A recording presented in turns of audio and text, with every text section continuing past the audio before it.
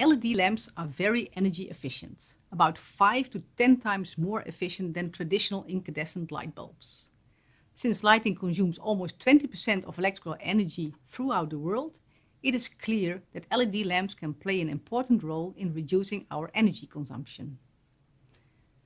LED lamps are also cost-effective. This is because the combination of a lower electricity bill plus a 10 to 20 times longer lifetime easily compensates the higher price.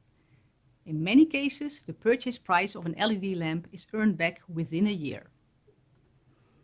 LED lamps, however, present additional considerations. Whereas in the past, we would just buy a light bulb based on the socket type, wattage and shape, nowadays we have to think about at least 4 more elements: output power, color appearance, light distribution, and dimmability. Let's start with light output. We used to look at the input power of a lamp where the wattage, say 60 watt, was our reference point and quantified a given brightness. Actually, wattage only tells us how much power is used. Moreover, in the case of incandescent lamp, only 5% is turned into light, the rest is heat.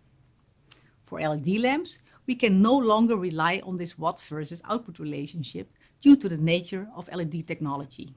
So we need to look at a more fundamental lighting measure, that is the actual measure of light output, the lumen value. This chart shows the watt to lumen conversion for incandescent and LED lamps. We can see how our trusty 60 watt bulb has a lumen value of 800 lumens, and the LED equivalent power is somewhere between 8 and 12 watt, depending on the used technology. The next thing we need to be aware of is the color appearance of the light. LED lamps can offer different shades of white, also described as cool or warm white. In lighting terms, we express these as color temperature in K for Kelvin. The lower the color temperature, the warmer the light.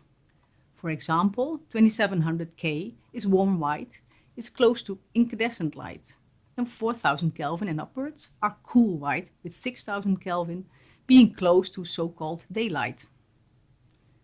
In the not too distant past, LED light was often cold in appearance, but with the rapid evolution of LED technology, we can now choose nice warm white LED lamps for our homes.